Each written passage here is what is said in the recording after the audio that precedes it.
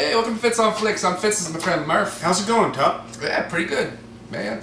Listen, this week we saw a movie called The Ugly Truth, starring Katherine Heigl, Gerard Butler, and people.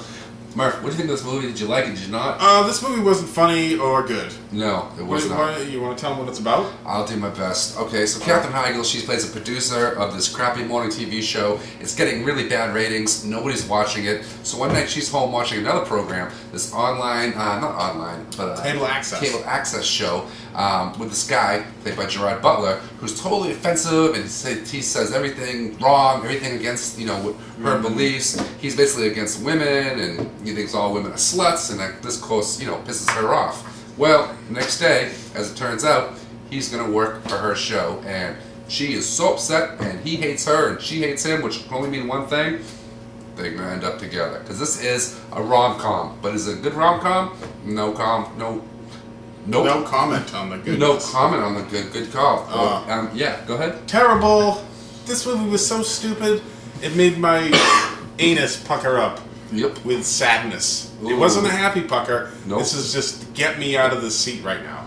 This was so bad. Gerard Butler, you gotta smarten up here, pal. Seriously, you're a good eye, you're a good egg, you gotta do it right, can't do this kind of movie. Heigl, you blow. Heigl sucks. Oh, I hate Heigl. I mean, she got lucky once. She was in Knocked Up. Yeah.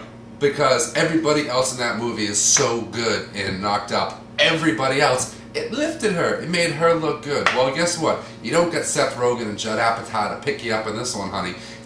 You basically, you see who she is. A poor woman, Sandra Bullock. She is no Sandra Bullock. No. No. I mean, she's not funny. She can't act. She couldn't drive a bus. She couldn't even get it on with Ryan Reynolds, I'm sure. Nope, probably not. Certainly couldn't get it on with Ryan Reynolds. This is really, really a poor movie. I mean, any movie. Cheryl Hines, who I'm a big fan of, was terrible in this movie. John Michael Higgins, I'm a big fan of, terrible in this movie. Gerard Butler, who I'm a big fan of, terrible in this movie. There's just nothing fun about this movie. Listen, I'm a guy. I know it's a chick flick, but you know what? I like chick flicks. I'm a fan of chick flicks. I love them. We like The Proposal, remember? Yeah. You remember? I do. The Notebook? Ooh. Oh, I could watch that all day. But no, this is really, this is about as bad as it gets. Everybody involved with this movie should just be ashamed of themselves. This is the most paint-by-number, there's just nothing clever about this movie. No. Nothing clever about this movie. This is like the rom-com, this is like the push of rom-coms. This is the eagle eye of rom-coms. This is a bad friggin' movie. I hate you, Ugly Truth. Ugly Truth, get a new body. Come back when you get something else. Right. So don't see it. Don't see it. Whatever you do, don't see it. It's on cable late night and you're home on your couch.